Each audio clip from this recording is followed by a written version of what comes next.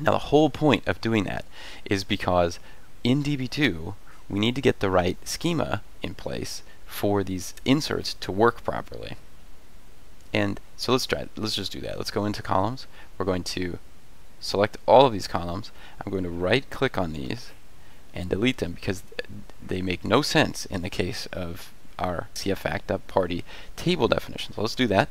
We're going to click on load and we're going to go to database, and now you can literally just type this in. So that's what I'm going to do, CFFact.party, and that'll immediately navigate you to the right spot. You can click OK or just press enter, and then take a look at this.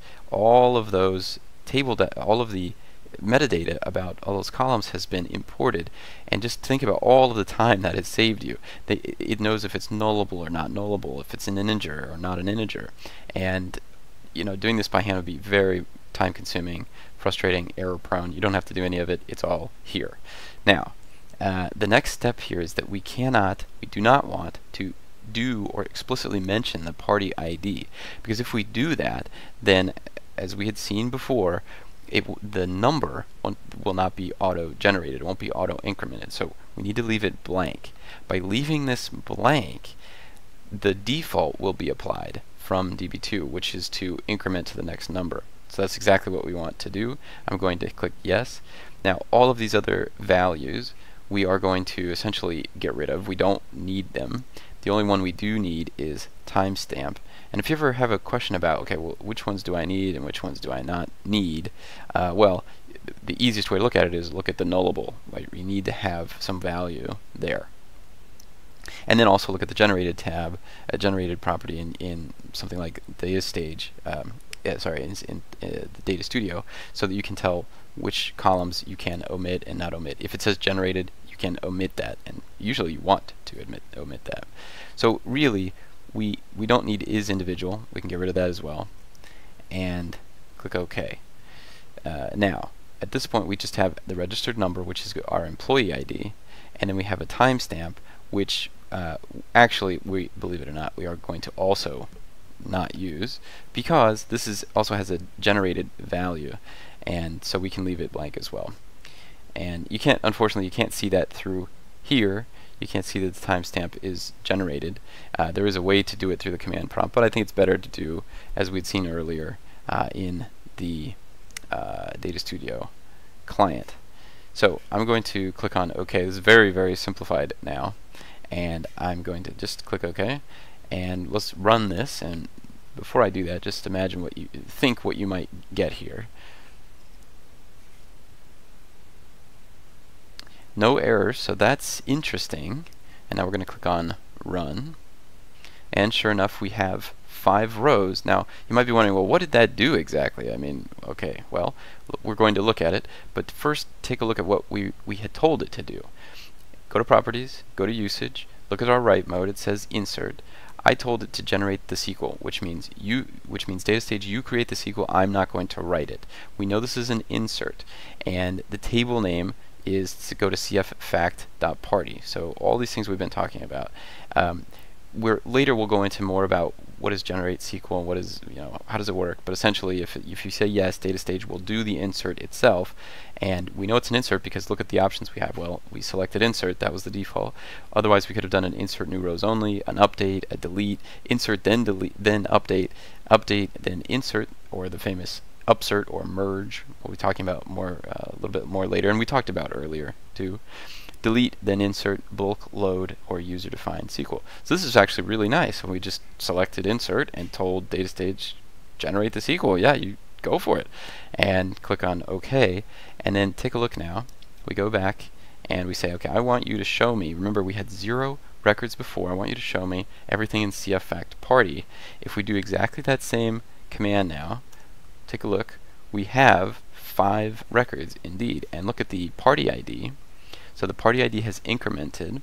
Mine started out with 1, and then I did some imports before, and I actually did 4021 because the next available number is 4022. So the party ID, which we did not include, was defaulted to the next value, and sure enough, There we go. We get four. It's not sorted, but still 4021 actually was the first value. 4022, 4023, 4024, 4025. And then take a look. We have the registered number, which is incorrect, as set as Linda, Johnson, 2, and John, Smith, 1. And that's because we need to do some additional adjustments to get that to work properly. But sure enough, we have indeed done an insert into the database, which is a remote DB2 database, all without writing any SQL, and we are well on our way to getting the rest of this, getting this to work right, which we'll do soon in the transform stage. But before we wrap up this video, I just wanted to show you the command prompt that I had mentioned before. So we had said that there is a way in the command prompt to look at the identity and generated values that you normally would look at in Data Studio, but if you don't have Data Studio involved, which I imagine you may not, this is how you provide it, how you find it. DB2 select call name, identity, and generated from syscat.columns where tab name is equal to party, because that's what we want to look at. Hit enter and you will see, not surprisingly, we have two different columns here that have identity and, more interestingly in some ways, generated set. And remember what this means. We had seen this from before in an earlier video, that if you have identity columns, identity column is a numeric column in a table that automatically generates a unique numeric value in a sequence for each row inserted. So 1, 2, 3, 4, 5, 6, 7, 8, 9. It will just continually increase. And you have two values. You can have it set for A, like we saw, generated always, or generated by default. So take a look. That's exactly what we're seeing here. Generated is D for default in the case of party ID. So if you don't provide a party ID, the system will provide one for you, and it will automatically increment it because that's its identity. Whereas in the case of timestamp, we also have a generated value set. In this case, it's set for A, which means it's always going to generate a value for you. You cannot provide one, and there is no identity value. This is not being automatically incremented. So in other words, a timestamp will automatically be generated for you, and you cannot control it. So that is a quick, easy way to find out what these values are through the command prompt. And then lastly, I just want to drive home this point that if you have anything listed in the generated column, so a D or an A, in Designer, do not mention these. You need to leave them blank. And that's exactly what we've done here. We have left actually everything blank in this case, and we've only left the registered number.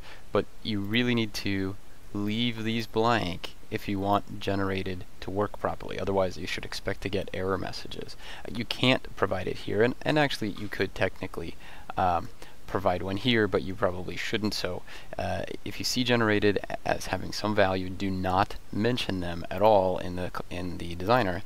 And when we did mention registered number there, the point here is, notice how registered number, and any field really that you're going to explicitly mention will have nothing listed under generated.